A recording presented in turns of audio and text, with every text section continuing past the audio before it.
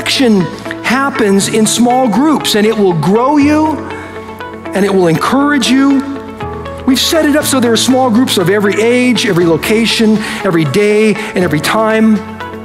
Solomon, who's biblically the wisest man that ever lived, in Ecclesiastes chapter 4, verses 9 and 10 said this, "Two are better than one, because they have a good return for their toil. For if they fall, one will lift up his fellow, but woe to the one who is alone when he falls and has no one there to lift him up."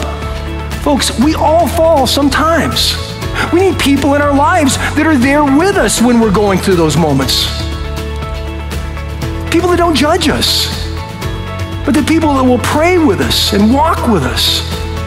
It's a group of people that are walking the same path you're on, dealing with the very same issues of family and job-related things and health and problems of the world. It's doing life. It's just not doing it alone.